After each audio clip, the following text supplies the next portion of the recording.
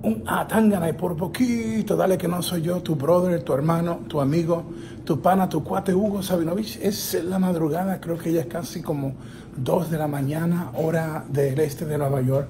Y algunos de ustedes me habían preguntado que me expresara sobre lo que Bubba Ray Dudley, uno de los Dudley, había dicho. Bubba Ray Dudley dijo que él piensa que en el nuevo cambio a la cadena de Fox, ya en octubre, para Smackdown, cree que el hombre correcto para ser el líder creativo en el producto azul, en la marca azul Smackdown, es Paul Heyman.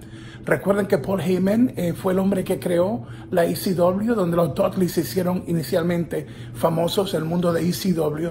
Bubba Ray Dudley tiene mucha experiencia, no es un hombre que yo voy a tomar a la ligera lo que él diga. Primero, conoce a fondo, conoce el núcleo de las ideas, cómo opera el cerebro de Paul Heyman, que usted y yo podemos dar fe de que es un hombre muy creativo y que casi no duerme y que su mundo es estar escribiendo, estar creando, y que es un genio en el micrófono. ¿Es Paul Heyman la persona correcta para en octubre se le entregue la batuta y sea el líder, el hombre encargado de llevar la marca azul hacia el éxito? Fox está pidiendo cambios y cambios, urgencia, están preocupados por los ratings. ¿Qué trae Paul Heyman a la mesa? Bueno, Paul Heyman es atrevido, Paul Heyman es incansable, Paul Heyman no se anda por las ramas y Paul Heyman no es corporativo. Y ahí está la palabra correcta. Yo creo que una de las cosas que hay que sacar un poco al lado, claro, sin perturbar lo que es el éxito de WWE y los billones de dólares que tienen, y que es el monstruo más grande en la industria y que tienen todo el dinero del mundo y todo lo que ya hemos hablado.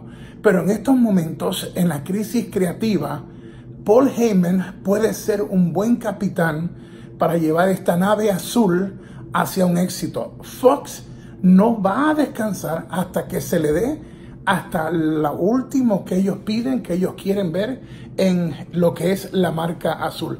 ¿Podrán hacerlo? Estaremos por verlo.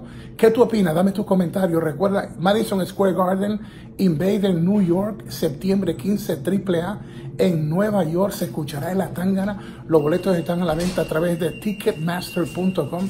No te lo puedes perder. Va a ser una tremenda cartelera de lucha en el Madison Square Garden, a través de lo que se ha dicho que es una cartelera novedosa, y AAA estará presentando ese gran evento. No te lo puedes perder. Y 8 de junio, NGCW, nuestra empresa en Orlando, Florida, presenta Lucha Conquest 4 en el evento estelar Carlito frente a nada menos que Eli Drake por el campeonato mundial de la NGCW. El chico cool, el hombre que luchaba en WWE como Carlito Caribbean Cool, contra Eli Drake, ex campeón mundial de la Impact Wrestling. No te lo puedes perder. Los boletos a la venta en epicomagazine.com. Seguiremos hablando de madrugada, hablando contigo. Un atangana y por poquito.